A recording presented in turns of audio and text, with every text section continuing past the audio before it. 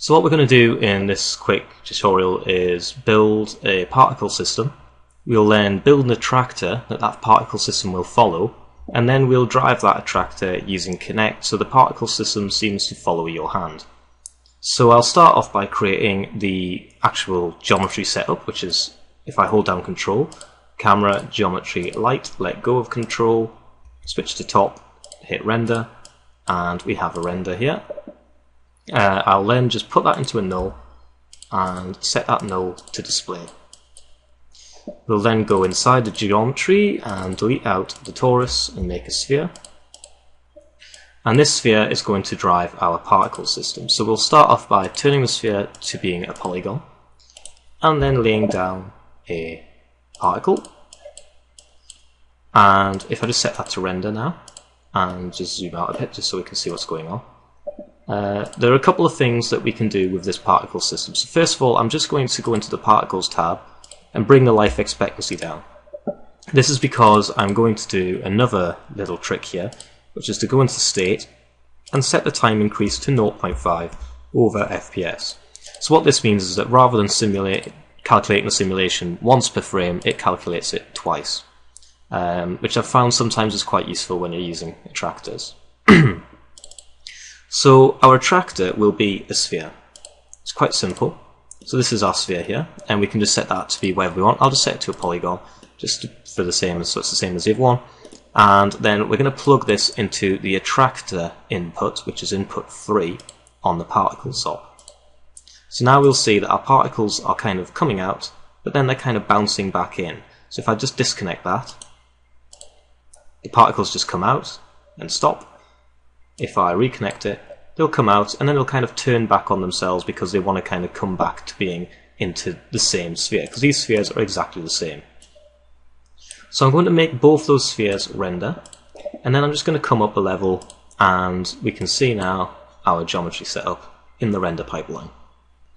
I'm going to lay down a material, and it's going to be a wireframe. And the reason for this is just for visualization. So now we can see the particles are all firing on each other. And then I'm going to bring my camera out a bit, just so we've got a bit more room to play with. Maybe not 50, maybe like 20 or something. And then I'm going to start moving around the attractor. So if I go inside and into Sphere 2, take this attractor, and then let's just offset that attractor. We can see that the particles go from this first source sphere and then move towards the second sphere. So if I keep moving that around, wherever I move it in the screen space, the particles want to head towards that space. So we can see there they're kind of all fighting for that position. So we can make this a little bit nicer by first of all turning off the visual for our sphere and our first sphere. And if we just give our particles just a little bit of turbulence, and we're going to bring that turbulence period quite high as well, so the particles seem to flow towards the attractor. So there we go, they're flowing towards that attractor. To make that even more visible, we can then lay down an over in our render pipeline and create a feedback loop and just kind of fade it out over time. So if I then, it helps if I can actually drag to the right place. Drag my over to the target, choose a level, and then set my opacity down, so we can kind of see the particles now flowing towards their destination. So that's the basic setup of a particle with an attractor. So the next step is to drive that with Kinect. So to drive that with Kinect, we can first of all lay down a Kinect chop. To show what I'm doing, I'm also going to lay down a Kinect top, and I'm just going to set my Kinect to be version 1 because Kinect 2 apparently doesn't like my laptop, so we'll use Kinect 1 for this purpose. This is exactly the same as Kinect 2, so no need to worry about that. We're going to set the skeleton to seated because I'm sat on a chair, and I'm going to also, for some reason, I can't turn on near depth mode unless I turn face tracking on. So I'll turn face tracking on, and then I'm going to turn near depth mode on because I'm close to my Kinect. So that's just a bit better. So now we can see me and I can move around, I can wave at the camera and all the rest of it. So we can use, let's just make this visible so we can see exactly what I'm doing in conjunction with this Kinect. So at the moment we're getting Worldspace Positions, and Worldspace is the Kinect's space. What this means is that we have our XYZ positions of our bones, which are all of these channels in here, are all relating to the world, to the 3D space which the Kinect sees. We can calculate, using this little toggle here, the image space positions. And what this means is that rather than getting the world coordinates, we'll get the coordinates in UV space for our screen. And this is really useful for the example that we're going to do now. So if I just choose select, now I'm just going to select out the right hand. So the right hand, if I type in hand_r, I think, and then a star, then we should just select the right hand for place person 1, P1, and person 2, P2. We don't actually want P2, so we'll probably just say P1/hand, and we'll just get the person 1. So these are the different values that we have. So now if I move my hand left and right, we can see that it's not actually relating to the screen space. If I go a little bit here, I'm 0.4, but if I go sort of, I have to go, it's really awkward if I go all the way back here, and I get like 0.3. And the same with Y, it's all a bit sort of nasty, and Z will be pretty much the same as if we change it over to the image space. So if I now calculate image space positions, we can see the difference there. We have 0.9 here and 0.5 here. So for image space, what I'm going to do is I'm just going to turn off those world space, and then image space will show us that if I move my hand to the right hand side, I get 0.8. If I move my hand to the left, I get 0. So this is really the screen space that the Kinect sees.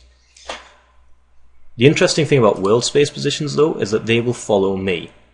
So image space is sometimes good, world space is sometimes good to use. And actually for this tutorial I think maybe I'll just use world space just to show how we can manipulate those values to actually fit our screen. So we have TX, and if I move my hand to the centre of my body, which is sort of comfortable without having to go all the way over here, it's not very good. No one wants to be, no one's going to do that. People want to just kind of have their hand here. It's quite natural from 0, and then I move to the right, you'll see it goes to 0.45. So 0 to 0.45 or 0.5, and that's quite a nice sort of, movement. So what I'm going to do is I'm going to convert this number here to fit the X from the screen space. So if I turn on my sphere, which is this one here, this is my attractor sphere.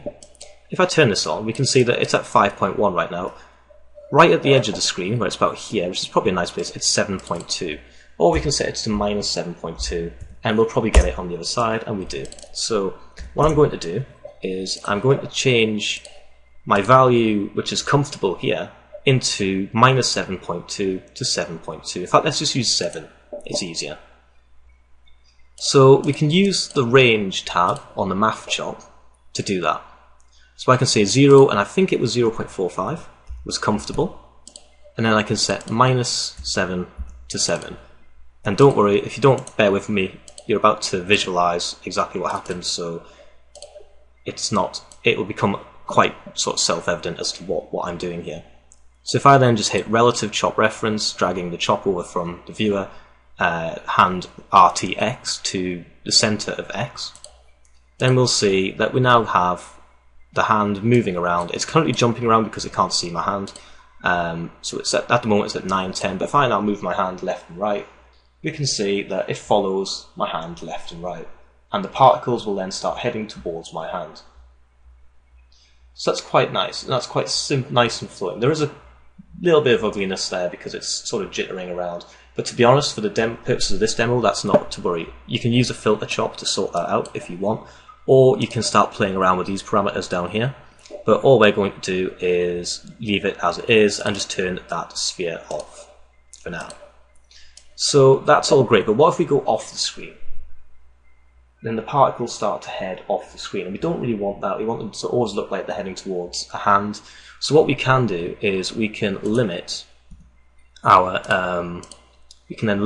values. We can clamp them between those values which are in our 2 range, which is -7 to 7. So if I just set that to -7 to 7, now the values will no longer go past 7, but I need to re-export because I'm referencing from here. So I need to right-click View, go into my geometry, and drag that new value that we've generated onto the correct sphere 2 tx parameter. And you'll see now, as I move around, the particles just appear to head towards wherever my hand is. And they kind of turn around and don't quite know where they want to go. And now we want to do the exact same thing for ty. So if we then just choose, in fact, I'm just going to select, I'm just going to put another select off this one, and just choose hand underscore r. In fact, actually, I can just say ty, and that will just do it. So let's type in ty star ty, star ty star rather, or asterisk, and then we can do the same thing again with a math. And now we can sort of look at this value here and see what looks sort of correct. So if I'm going to kind of bring it up here just so we can see it.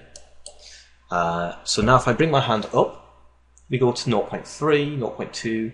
If I bring my hand down, we go to kind of -2, -0.2. So let's say -0.2 to about 0.3. So -0.2 to 0.3 feels good. So if I then say range -0.2 to 0.3, helps if I type in -0.2.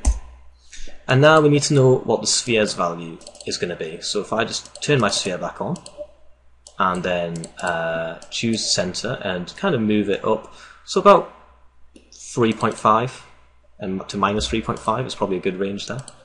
So if I then say -3.5 to 3.5, and then I'm going to limit that as well, then we can limit that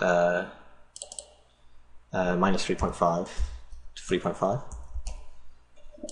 and then we can view that and we can kind of bring that down into the sphere. We can reference that in the center. So now the particles will head towards wherever my hand is on the screen. They're going to kind of follow on, and then they'll chase my hand. So that's the very basics of Kinect. The main thing you want to do is use maths to kind of set the range to be whatever you want, and then limit the areas that you want to trigger. So we can do the same thing again with a math for triggering a sort of a push forward. So let's say, for example, we want to trigger a push forward. We can do that in a couple of ways. One way we can do it is by triggering, using a trigger. Trigger. It helps if I actually type correctly. So now we've got a trigger, and I'm just going to choose to a threshold. We're going to trigger on probably decreasing values. So if we look at our hand TZ value here, as I push forward, that value goes down to about 0.5-ish, from 1 to 0.5. So 1's my body, 0.5 is kind of like my outstretched hand. So if I now set my trigger threshold to about 0.55, and then say on decreasing values, because we're going to push from 1 to there, and then actually if it checks, it helps if I go back to my trigger so we can see that.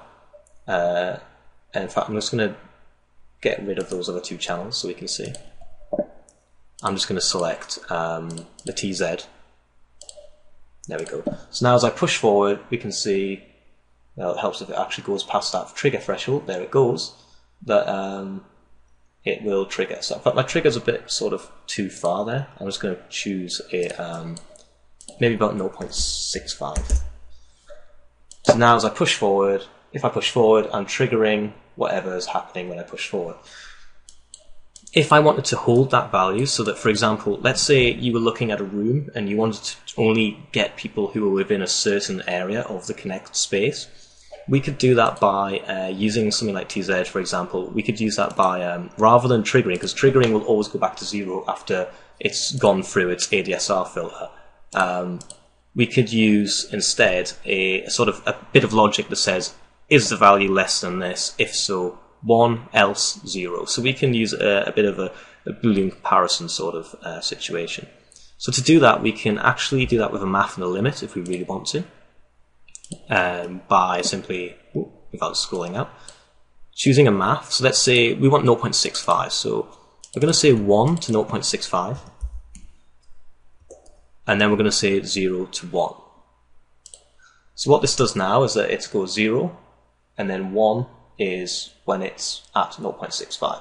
And then if we use a round on that, on the integer, we'll see 0, and then as we go in, we get 1. So that's a really simple way of kind of saying, are we in this area?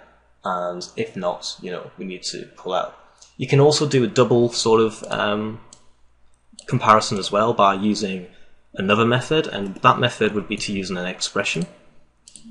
So I'm in tscript mode, so just to show this in tscript mode, it's just if $v is greater than, sorry, is less than 0.6, 1, else 0. But what we could do is we could say if $v is less than 0.6 and $v is also greater than 0.5, 1, else 0. So what that means now is that if we can go so far close, but we can't go any further, otherwise we'll go back to 0 again. So if I go forward, it should go 1, and then 0, 1. So if I push too far, it goes 0. But if I sit in this sweet spot, it's 1. And as I come back, we kind of change the value depending on where we are.